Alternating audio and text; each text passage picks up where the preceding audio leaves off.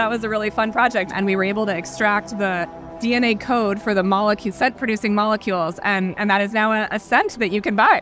I'm Marie Wagner. I lead corporate development for Ginkgo.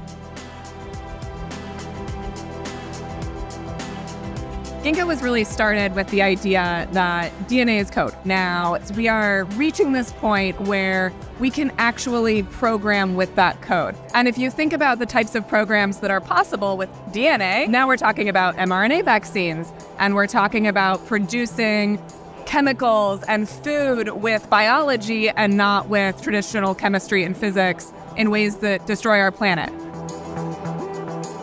It's really exciting to see Google take such a bet on us and on this space. Biology is really the only technology that is capable of dealing with human health, obviously, yes, but also the big challenges we face around climate change. We need biological solutions, and this technology and Google's investment here, I think, is a big step towards doing that.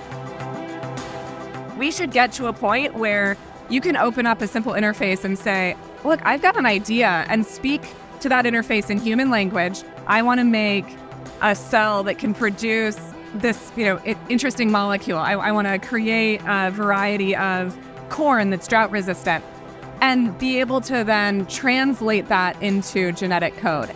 Generative AI has the opportunity to help bridge what we understand as humans and what DNA is capable of doing. Rounding out the world of proteins, a lot of opportunity just even in proteins, and that for us is really the near-term low-hanging fruit. One of the reasons we partnered with Google is because of your expertise in building some of the first and most transformative models in the DeepMind team. AlphaFold came out of Google, but there's still so much more to go explore there.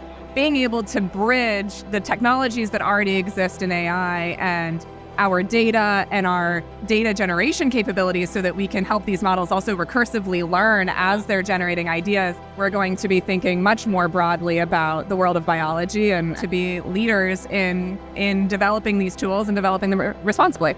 Ginkgo Bioworks is building a new way to speak DNA.